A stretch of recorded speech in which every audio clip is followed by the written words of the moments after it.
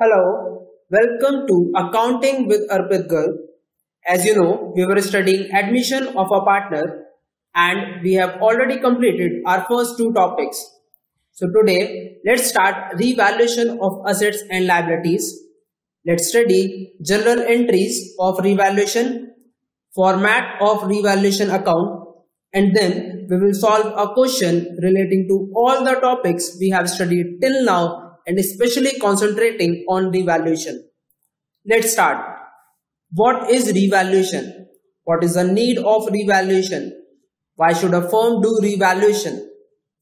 Well, the answer is, suppose there is a person who is joining new firm as a partner and he see that firm is having a building worth rupees 10 lakh. But in their books of accounts, in their balance sheet, they have mentioned value of that building as rupees 12 lakh. So, as the partner will join, he will have to incur a loss of rupees 2 lakh. Then, that partner will never want this to happen. So, he will insist the remaining or the old partners to bring the value of the building back to its original value, which is appropriate for the current scenario. So, for that purpose, revaluation is done. Let's see how entries are posted and how effect to this revaluation is given. So, accounting entries of revaluation. Now, suppose there is a machinery of rupees 5 lakh, but at present its value is rupees 6 lakh. So, there is increase in the value of asset. Now, asset has debit balance. Now to increase debit, we debit it. So we will debit asset account and we will credit revaluation account. As we are preparing revaluation account, then for decrease in the value of asset, as in the case of our building, value of building will decrease by rupees 2 lakh. So 2 building, 2 lakh, and we will debit revaluation account. Then let's see for liabilities. Now the concept is same, just debit and credits are different. So for the value of liability is increasing, then liability has credit balance. To increase credit, we credit it. So credit liabilities account and debit revaluation account. We can also say that when liability will increase, it means our expense or our losses are increasing. When expenses are increasing, all expenses and losses are debited. That's why revaluation account is debited. Then, for decrease in the value of liabilities, liabilities has credit balance. To decrease credit, we debit it. So, debit liabilities account. And as it is gain for us, because our liabilities are decreasing, so revaluation account credit. Now, one day while going through the premises, I found an unrecorded asset. I found a typewriter which is still working but not recorded in our books. So let's record it now. For recording unrecorded asset, as it is asset, so it will be debited, and being our gain, revaluation account will be credited. Then for recording unrecorded liabilities, liabilities credit, revaluation debit.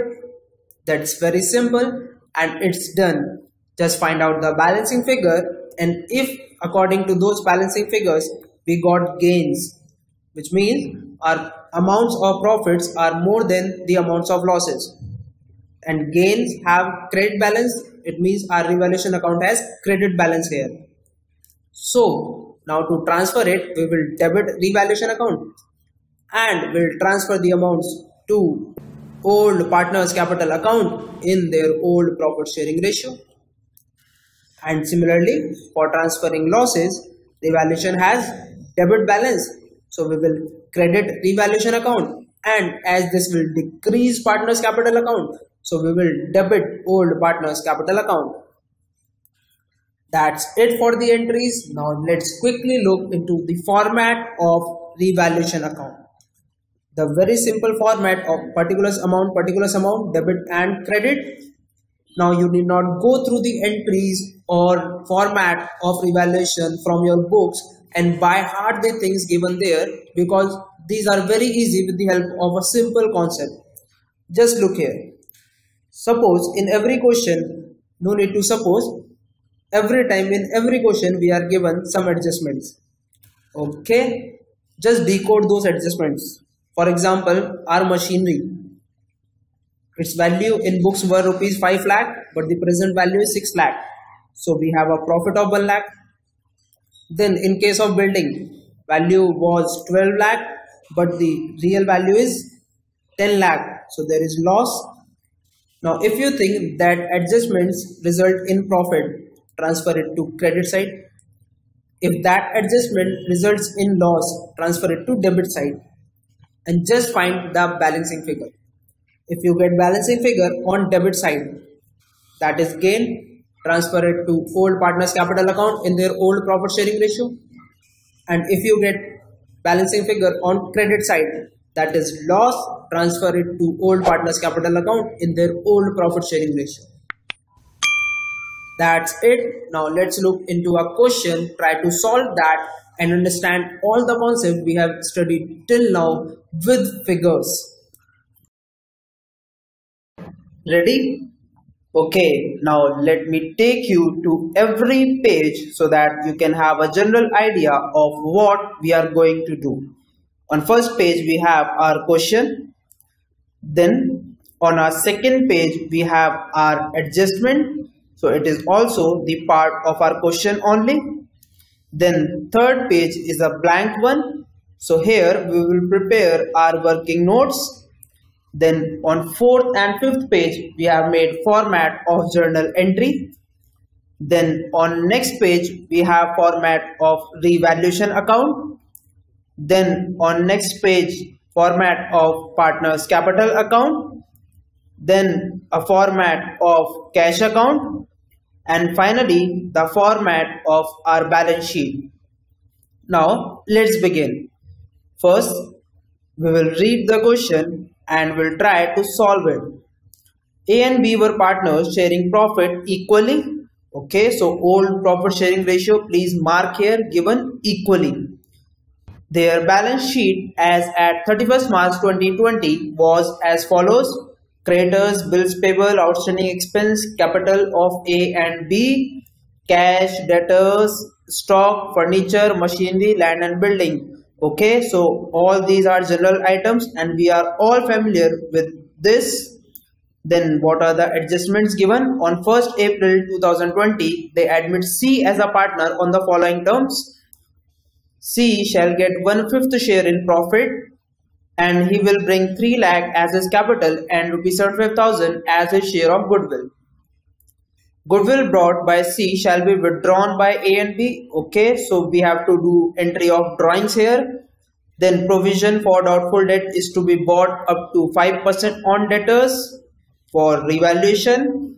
Machinery be depreciated by 20% and furniture by 12,000. Again, revaluation. Stock to be valued at 2,75,000. Revaluation.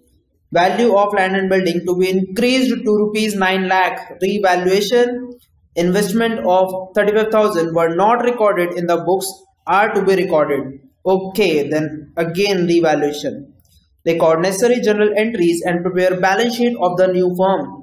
Okay, it means we are going to touch every aspect of the question or of the topics we have studied till now. So as I told you in our previous video, first thing we do is calculate a new profit sharing ratio. So as we know, old profit sharing ratio is equal between A and B and C is admitted for 1/5 share in profit. Okay, then let's come to our working notes and calculate new profit sharing ratio. Now I am going to take this very quickly and will touch only the part covered in this question. If you don't know how to calculate new profit sharing ratio, you can just go through our previous videos to watch that concept or to watch all the cases and all the methods of calculating new profit sharing ratio. Let's begin it here. Old profit sharing ratio of A and B is 1:1 as it was given equal. Then let the total share be 1. Now as C is coming, so first we will give 1 by 5th to C. Then calculate remaining share, that is 1 minus 1 by 5, that comes 4 by 5.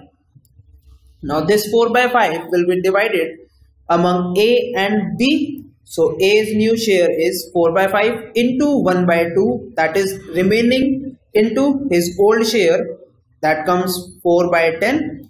And same way B's new share is remaining into his old share, comes 4 by 10. So new profit sharing ratio is 4:4:2.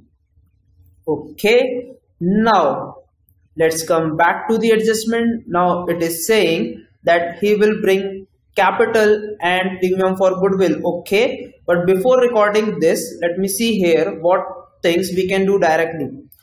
As we know that we are preparing capital account and cash account, and these both have balances in balance sheet.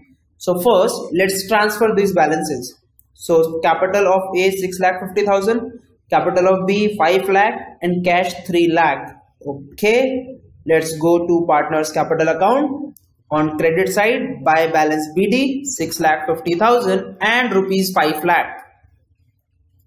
Then let's go back to our balance sheet. If you don't remember the value of cash, but as I remember it was 3 lakh, so I'm directly going to cash account and marking on debit side to balance BD rupees 3 lakh. Then let's come back to our balance sheet to see if there are any other point. No, there is no revaluation, there is no opening balance of balance sheet, so we will not record this. Then let's come to our adjustments. C will bring 3 lakh as capital and 75,000 as his share of goodwill. Okay, then let's come to our journal entries and let's record as C is paying us capital, or C is bringing capital. So to C's capital account 3 lakh. Then C is also bringing premium for goodwill. So 2 premium for goodwill 75,000, and in total firm is getting 3,75,000 as cash. Then this entry let's post to our ledgers also. So first in cash account we will write 2 C's capital account 3 lakh and 2 premium for goodwill 75,000. As cash is coming, so it will be recorded on debit side. Then let's go to our capital account and record that C is bringing cash. So buy cash rupees 3 lakh. Then next, now we know that this premium for goodwill is distributed among the partners. So for that, let's go to our working note and calculate the adjustment of goodwill. Now here also I will just touch the topic given in this question. If you want to read every method and every case, you can go back to the video of goodwill and learn there. Let's start. First we are given that C is coming for 1/5 share and will bring rupees 75,000 as premium for goodwill. So we will calculate goodwill of the firm, that is 75,000 into 5 by 1, that is reciprocal of C's share. We get 3,75,000. Now let's make our table particulars and A, B and C. Then we will distribute this 3,75,000 in old profit sharing ratio.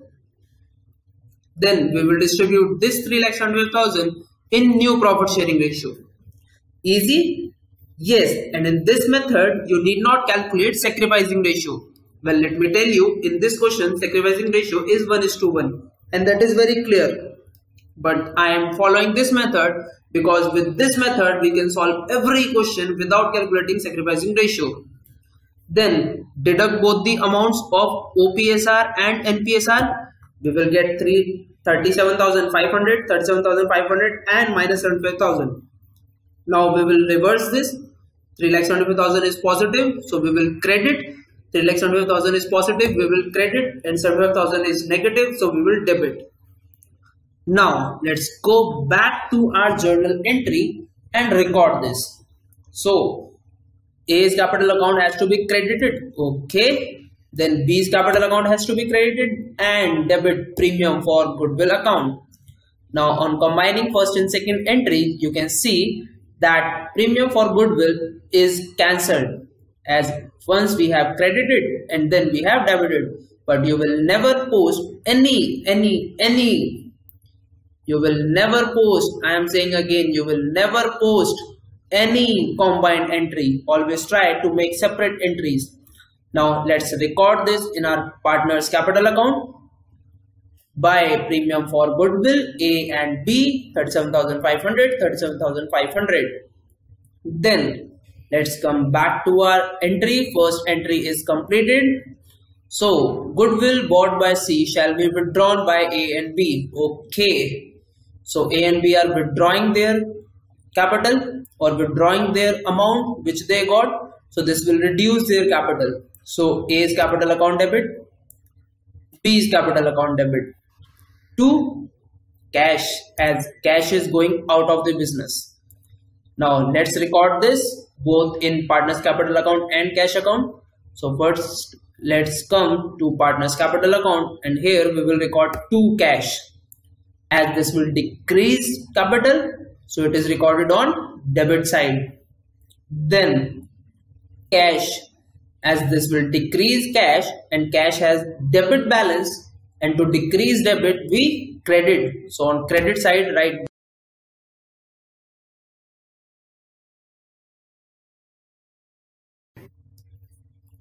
Then this adjustment is also completed. Let's come to third one. Provision for doubtful debt is to be bought up to 5% on debtors. Okay, so let's check how much is the debtor now and how much is the provision for doubtful debt. Debtors are 2,40,000 and provision for doubtful debt is 5,000. But according to 5%, provision for doubtful debt must be 12,000.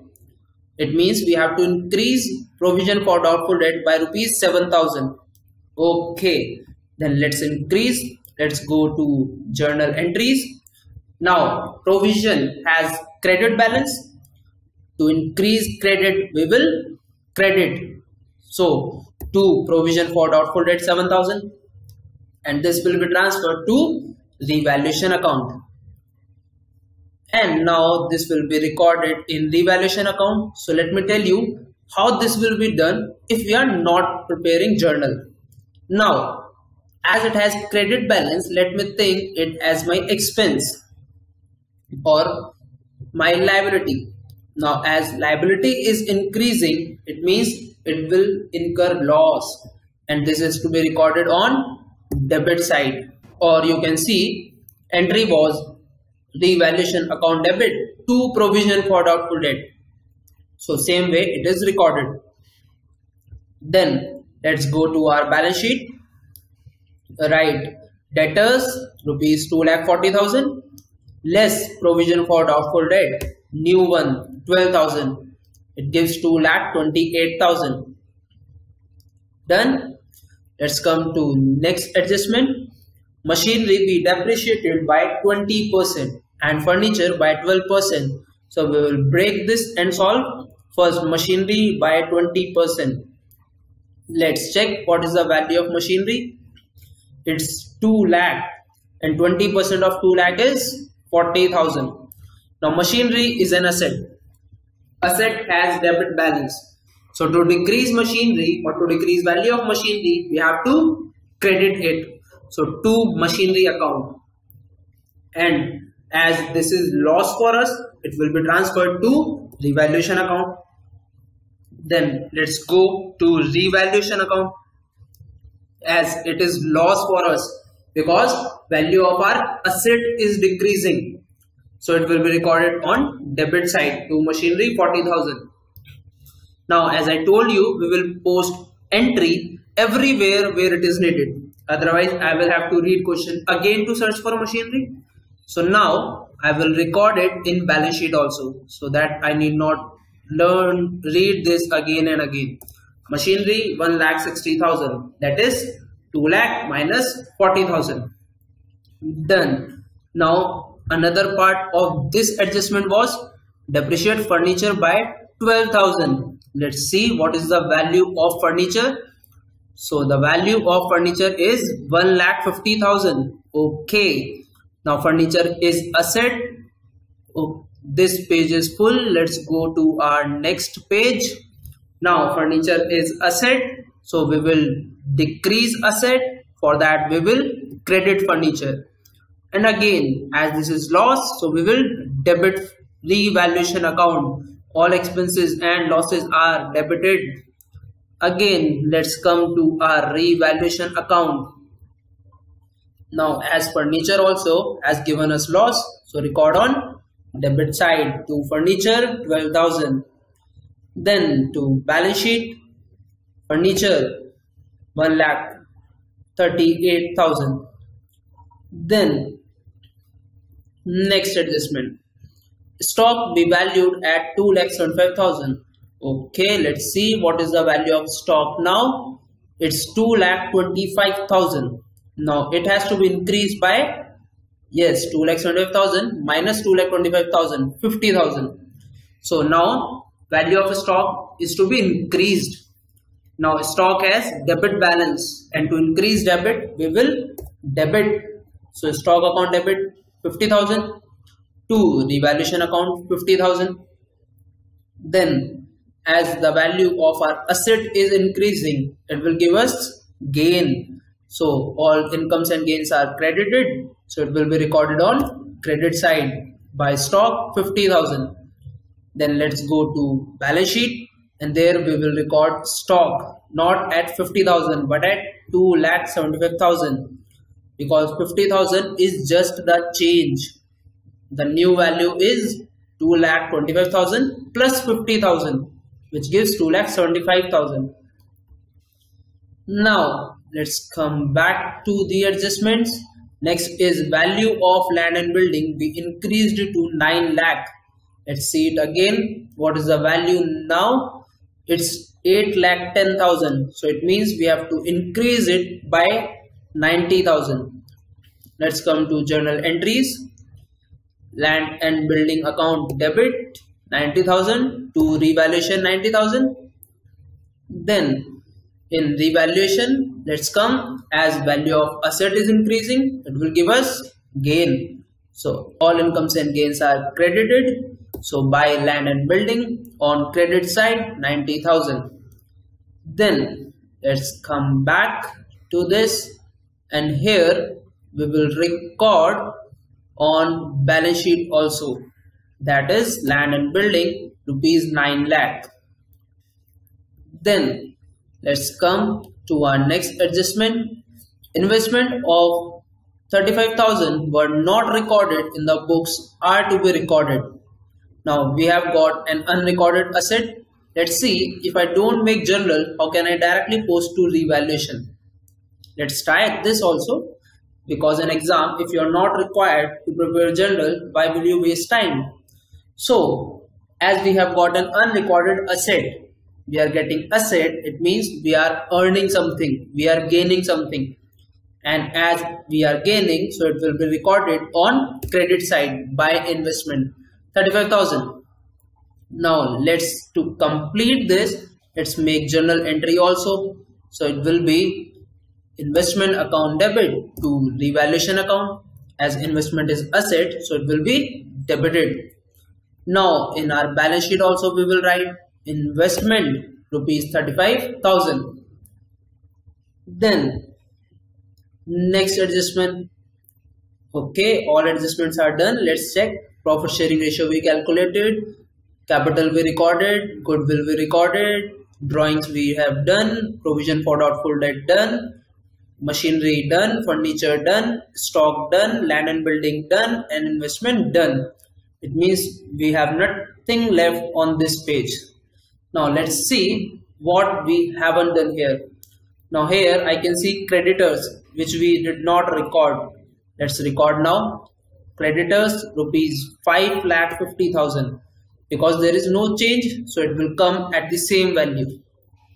Then Bills payable 1,70,000. This also we haven't recorded. Let's record now. Bills payable rupees 1,70,000. Then outstanding expense 50,000. Okay, this also will come at same value. Outstanding expense 50,000. Now capital. Now capital of A and B are given, but I think this will be calculated in partners capital account again, and their capital of C will also come. So let's leave this, but I don't want to forget this in exam in hurry, so that I will record here as capital, and ABC I will write afterwards. Then let's check asset side. Cash we will write while balancing cash account. Debtors we have written. Provision for doubtful debt return, stock return, furniture return, machinery return, and land and building also return. It means this page is also completed. Then working notes. Here obviously we don't need any more notes. Now this page of journal was completed. Now here, as journal is completed, but we are having balance in our revaluation account. So calculate balance of revaluation account. Add all the items of debit side and all the figures of credit side, deduct them and arrive at a balance. Here you will get revaluation account debit balance as 1,16,000. Distribute this among old partners in their old profit sharing ratio, which was equal. Equal means half and half. So to A's capital account 58,000, to B's capital account 58,000. Now let's record this, or let's post this in revaluation. But in revaluation we will see, if we are not preparing journal, how it will come. So we will add 50,000 plus 90,000 plus 35,000 minus 7,000 minus 40,000 minus 12,000. It will give us rupees 1,16,000 on debit side. So on debit side we will write to gain on revaluation transferred to A's capital account 58,000 and B's capital account 58,000. Now next part, our capital account. First we will transfer that gain on revaluation here. So to revaluation 58,000 and 58,000. Then we will balance this. So 6,50,000 plus 37,500 plus 58,000 minus 37,500 for A.